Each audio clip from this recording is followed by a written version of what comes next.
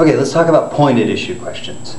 The pointed issue question is sort of a hybrid between the main conclusion question and the inference question. You'll see why in just a second.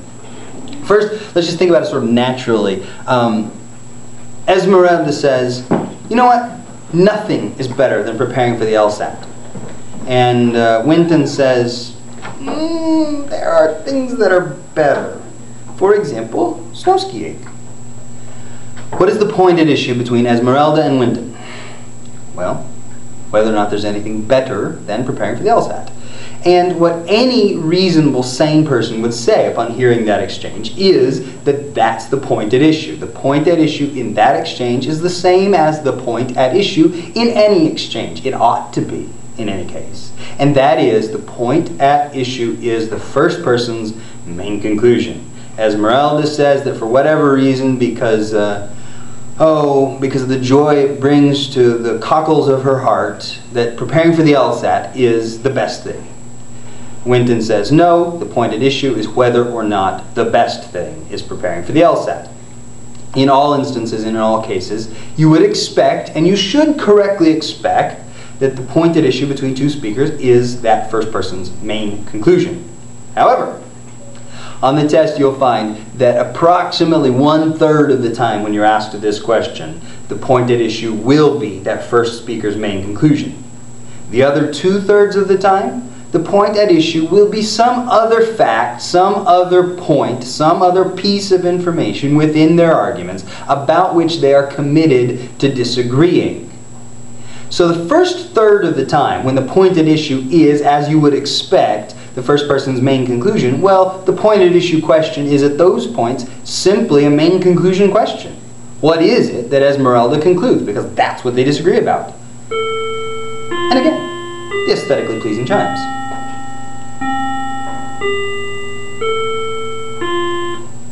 All right, the other 2/3 of the time, when you are asked what is the point at issue, but none of the answer choices give you an option that identifies Esmeralda's main conclusion, then obviously there's some other piece about which they are committed to disagree. In these cases, we're going to treat the point at issue question a little bit more like an inference question. In these cases, we will know that the point at issue between Esmeralda and Winton is the thing we know, the thing we can prove that Esmeralda believes yes and Winton believes no. And so what I want to do is I want to begin to talk about a method of taking the things that we know each of these two people believe and making it more visual and making it more concrete so that you can do the work that you need to do without spending your time trying to muddle through what it is that they think. And here's my specific attack plan for pointed issue questions. Two kinds of pointed issue questions. The ones that are just main conclusion questions and the ones that are inference questions. So I'm going to adopt a two-pass approach to pointed issue questions. The first pass on every pointed issue question will be to run through those answer choices looking for one answer choice that identifies the main conclusion of the first person. As I said, I expect that about 1/3 of the time I will find one answer choice that identifies one person's main conclusion. And in those cases, my work is done. About 2/3 of the time, however, I'm not going to find an answer choice that encapsulates the first person's main conclusion. In that instance, what I'm going to do is I'm going to pull out my second prong of attack. So first time, just looking for the main conclusion. If it's there, I'm done. If it's not, this is what I do. I draw a little T-chart just to the left of the answer choices, just like this.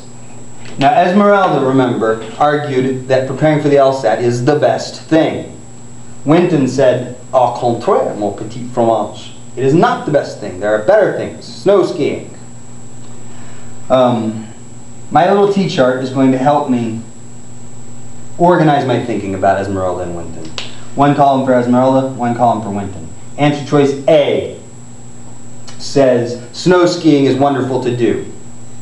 Well, what I'm doing in my chart is I'm deciding, can I say with absolute certainty, can I prove that Esmeralda thinks yes and Winton thinks no?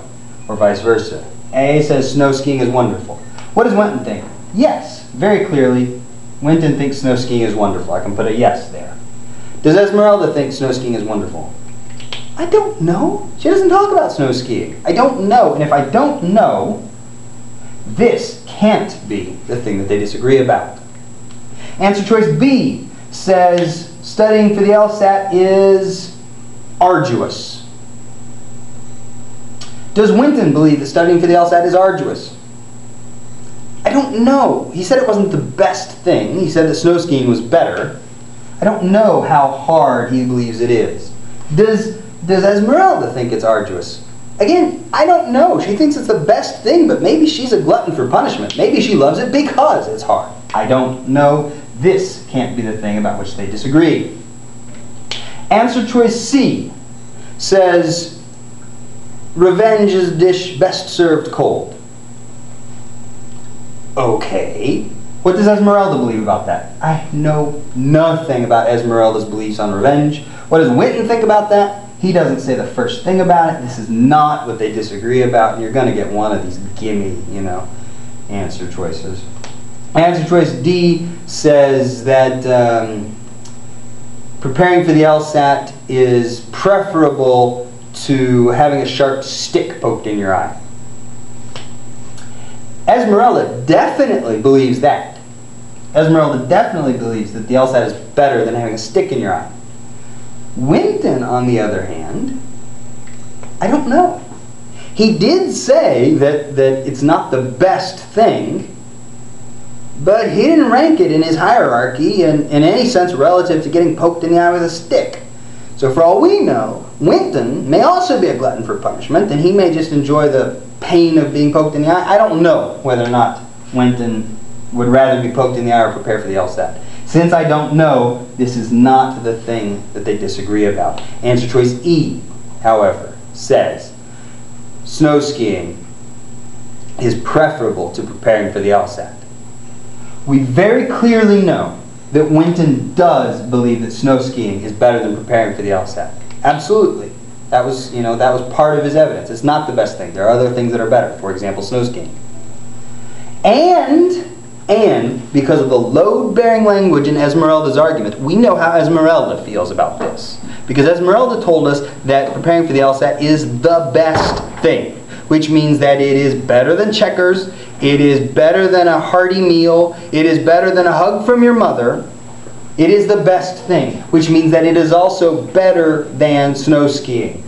Answer choice E says snow skiing is better. Esmeralda says no, snow skiing is not better. Clear disagreement from them on this point.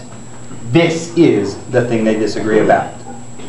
So what I'm doing here is I'm taking one pass through, looking for some answer choice that clearly enunciates the first person's main conclusion. If I see that, my work is done. If I don't see that, I pull out my little T-chart just to the left of the answer choices and go through them one by one individually, looking for that sharp, clear, up, down, yes, no. Person A believes this, person B does not. And that is the approach for the point at issue questions.